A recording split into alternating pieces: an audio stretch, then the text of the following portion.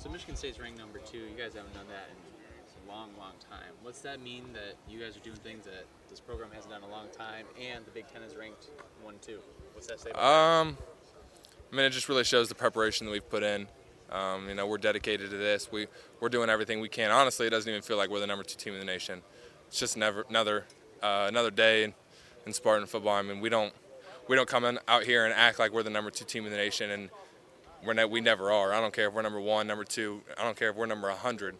I mean, we're not going to come out here and act like we're the best team in the nation or number 2. So, and we come into every day with the same mindset that we need to get better.